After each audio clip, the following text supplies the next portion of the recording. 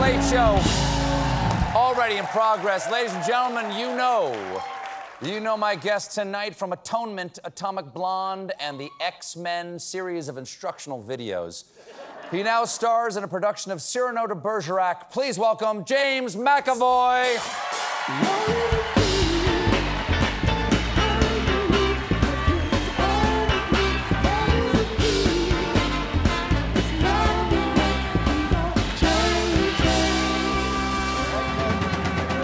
Sit or don't sit, whatever you want to do. We're standing. Sure. Hey. Well, tell me about the project. There you go. Nice to see you again. Thanks for being back. Thank you for coming. Thank you for coming. Thank you for coming. Yes. We want to get to Cyrano de Bergerac, which is at BAM. Yes, okay. BAM Harvey Theatre, starting on the 5th. On the 5th. Okay. But before we do that, I got to talk to you about perhaps one of your greatest appearances on the screen, which I did not know about until recently, is that you were on the Great British Bake Off, right? Yes, I was. You were on, but we didn't know that. I didn't know that because Yeah. I like the show, but I didn't know that because you were on the celebrity version. That for reasons that I don't understand, it's not in the United States.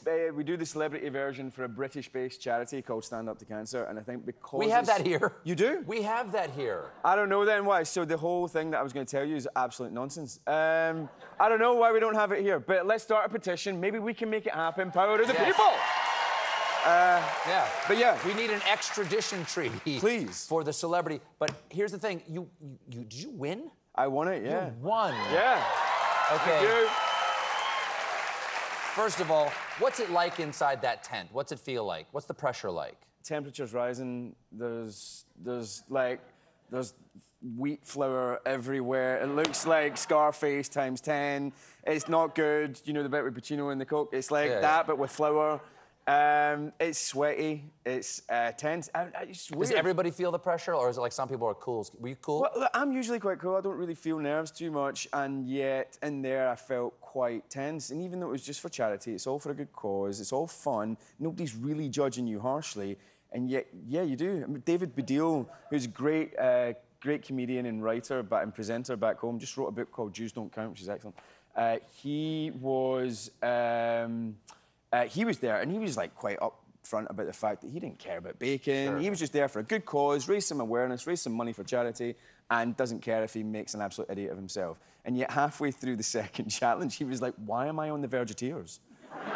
I'm so scared that I'm not going to be able to turn in my homework. Sure. And we all felt like that. But we also had Dame Kelly Holmes as well, who'd won like a gazillion gold medals for Great Britain, used to be in the army, the whole thing. And she was like, she was pissed that I won. I'm pretty certain anyway. She was lovely, but she was also angry. Well, listen, here was your showstopper. Was this your finale? Was this the thing you brought her home with? That was my snow leopard pina colada cake. This is a snow leopard. Is that toasted coconut on the outside? That is very much, that is toasted coconut. Look at that damn thing. Thank you. First of all, if you ever decide to go on Tinder, this is the shot you have to use. No, not that, him. You got to include him in it, too. Yeah, no one's going to swipe left on that, man. Oh, thank you. What did they think? What did they think of this? They thought it was really good, Paul. No soggy bottom, no soggy bottom. No soggy bottom, thank you very much. Paul, who weirdly lives across the road from a wild cat reserve, for, you know, endangered and injured animals and stuff, said that the snow leopards had just given birth to some cubs and that I should come down because, and he kept saying this phrase, he kept saying, we can handle them, we can handle them. And I was like, oh, I would have done it, but I didn't have the time, but I'd love to go handle some cubs with Paul Howman. No. But he said he was very impressed, but I did fess up and I said, listen, I was an apprentice confectioner for 3 years when I was in acting school. So they thought you were an amateur? They thought I was an amateur. I fessed up, but they cut it out of the whole show. So my confession. So there are people who watched you win that who right now are learning that you were a ringer. Yes, I was a ringer. I was a bad ringer. That means they have to go take the money away from the charity now because I think you lied. they do. Yeah, because of my lies, people have to suffer It's your fault. Yeah. Now, at the moment, again, you're starring as in the adaptation of Cyrano de Bergerac. Thank you, yep. So you started in 2019. When did you get a sense that this COVID thing might cause a bit of a hiccup in your production schedule? Oh, man, every single...